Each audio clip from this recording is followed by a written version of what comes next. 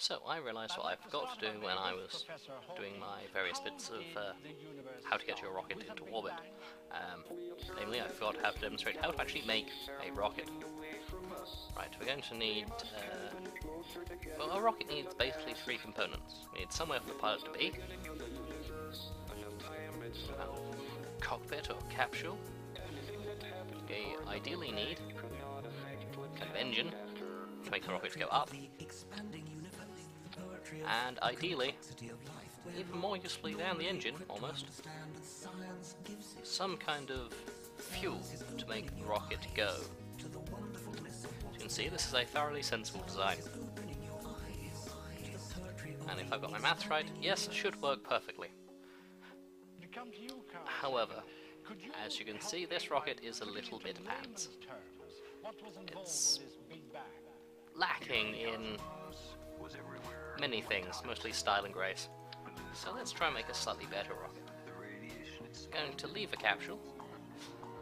Because the game has a certain degree of aerodynamics in it, ideally we want the front of the rocket to be pointy and the back of the rocket to be engine-y. Doing it the other way around could be bad. So out of pure interest, let's do it the other way around. Okay, so what I've got here is the cockpit. Going to bolt on the top bottom of it is the... one of these. I have a few mod parts, as you can see, but I tend not to use them too much. Takes all the fun out of it. I'm going to bolt on that a parachute. Ideally we'll bring our Kerbal back to the planet. And on the top bottom of it, I'm going to add summon one of these, a decoupler. Now the decoupler is a particularly useful piece of kit that makes whatever it's attached to jettison in the direction it's pointing in.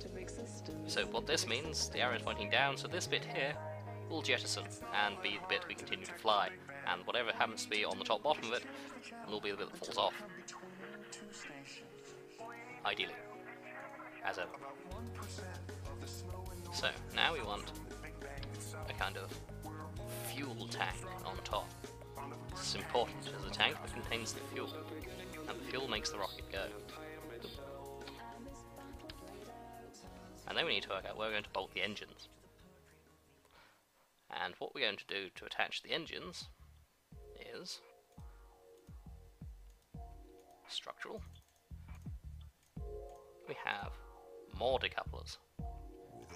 And what these ones do, these ones are actually mounted on the side of the ship. As you can see. This is important.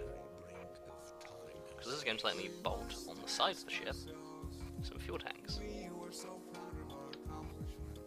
Like so. And I'm going to add a fuel duct. And what that does is going to take the fuel from that tank through there, along the direction of the arrows, into this fuel tank. And we're going to bolt onto that, furthermore, engines. Giant badass engines. And on top of those, because I'm feeling particularly helpful, I'm going to add I'm going to add some pointy bits, so it's slightly more aerodynamic. On top of that, we're going to add one of these, a stabilizing system. What that'll do is it'll hopefully keep our rocket slightly more, well, stable. Then I'm going to take this entire section off, because I've realised I've forgotten something. Namely, I'm going to add some RCS fuel. Only slight hope I will remember how to use a RCS. RCS being little thrustery things that help you maneuver with tiny little puffs of gas. So I'm going to add 4 of those. Done. So as you can see here, we now have a very, very safe rocket. Oh, I need to add a pointy bit on the top as well, I did.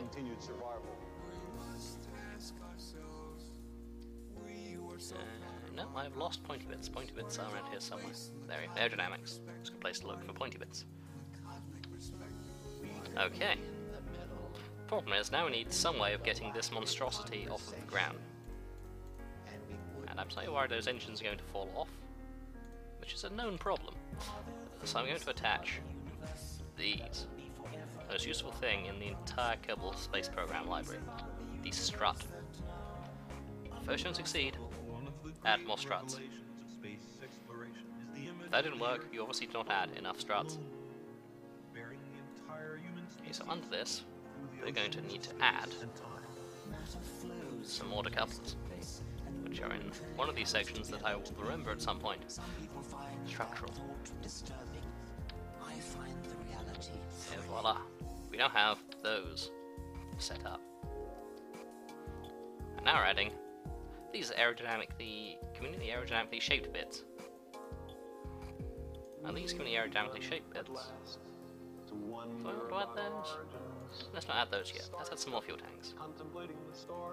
The important thing to remember is that each bit of mass and weight you add to your ship is going to need a lot more engine to help it take off. So the solution being, add more engine. The problem is there's many different kinds of engine. The ones I've attached up here, the nuclear rockets, are very powerful out of the atmosphere and kind of suck in the atmosphere. These are normal liquid engines. No, they're slightly worse normal engines. These are the normal engines, and they're reasonably powerful but do prefer being in space. Hopefully we're going to be using these at about 15-20 kilometers up, so it shouldn't be too bad. And struts. Struts are vitally important to keep things together. All you need is struts. Under that, we're going to add another decoupler. Clunk.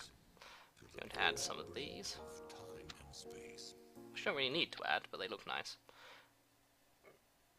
Again, because the game works in has a vague idea of aerodynamics, what you really want is pointy bits.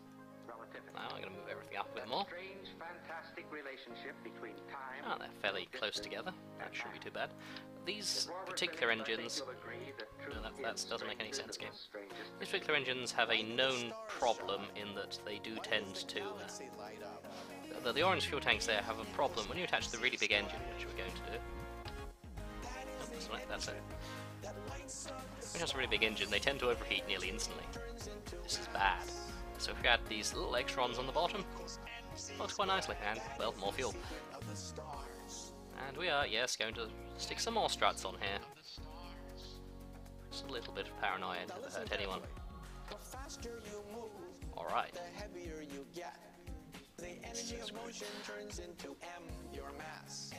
Finally, we're going to bolt on just a couple more engines.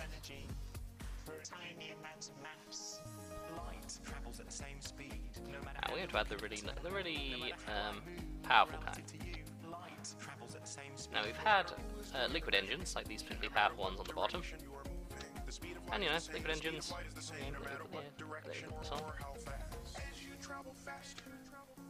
what we're going to add, thank you.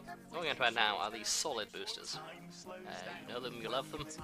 Launch space shuttles and don't afraid of anything. Apart from O-rings, apparently. They are, as soon as you turn them on, they stay on, and will burn constantly, and generate a reasonable amount of thrust. Which is good. We'd like them to do that. Okay, and the last thing I'm going to do, other than shuffle this up, I have no idea if this is going to work, of course. That would take all the fun out of it. Last thing I'm going to do is add under structural this thing. The thingamajigger. Vitally important for holding a rocket off of the launch pad. And while we're here, a couple more of those. Just make things a bit more aerodynamic. Done. Last thing we want to do before we launch is to have a look at our staging down this side.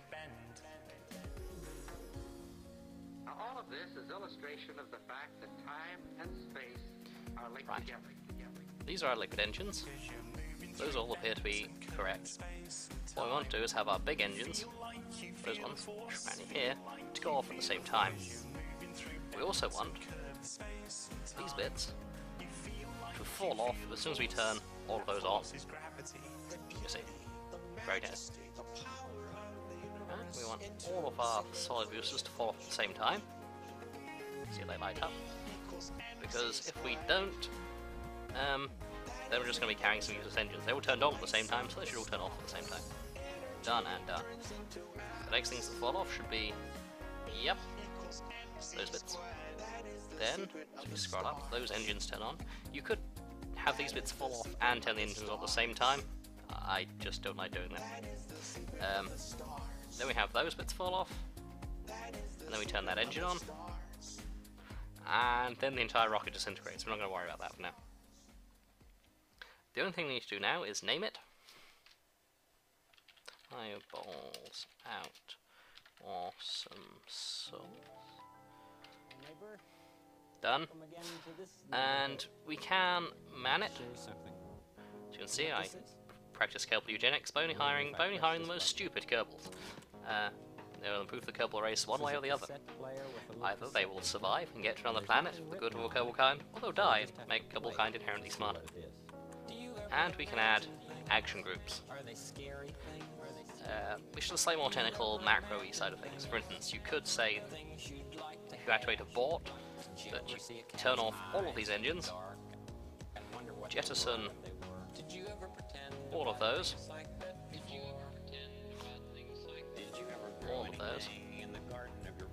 basically shut down all the engines and decouple here, decouple that. So basically what's going to happen is, if I press abort, all those engines are going to shut down, this entire section is going to fall off, and leave us with this bit of rocket. There's no way this can possibly go wrong. So this means the only thing we have left to do is press launch. And we'll cover Raven Cabin. So I'm feeling generous to the poor guy. Okay, there's been a sudden burst of editing. One thing, it is now dawn. We were previously about to launch at night, and I've slightly tweaked the capsule between these since it was launched to get a slightly better view out of it. Well, let's give it a go. What's the worst that could happen? Stabilizer on and up. There we go. We have maximum up. How do things look from Shelnard Kerman's position? Ah, that's not terrifying at all. He's violently hammered backwards into space.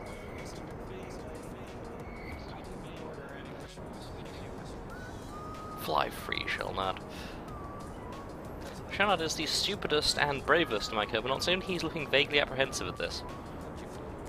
Are we looking? We are looking like a rocket. Hello, Shelnard. We're about to have solid fuel is about to burn out. Let's see how that looks from Shelnard's position. If it looks at all.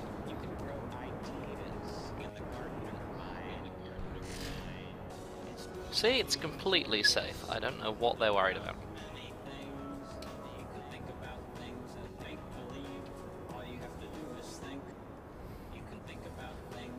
Well, now we're making a fairly decent time on our ascent.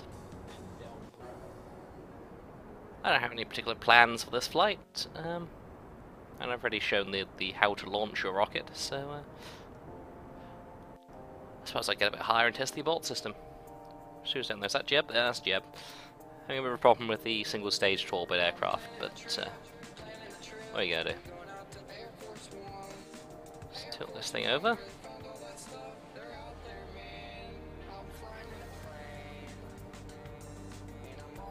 And what I'm going to do now is give a quick test of the abort system that I mentioned. See how well this goes. It doesn't. Excellent. The abort system has malfunctioned. We'll do it the old-fashioned way. Everyone off.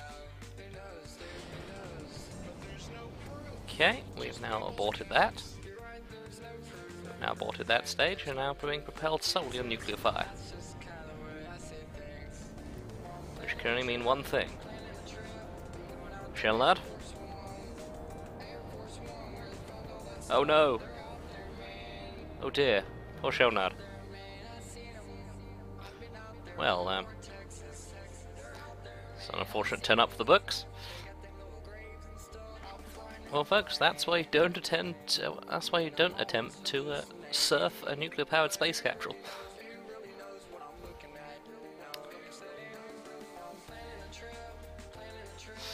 Ooh, he's not going to catch up with his own capsule. That's a tad unfortunate, because he might have been able to catch it on the way down.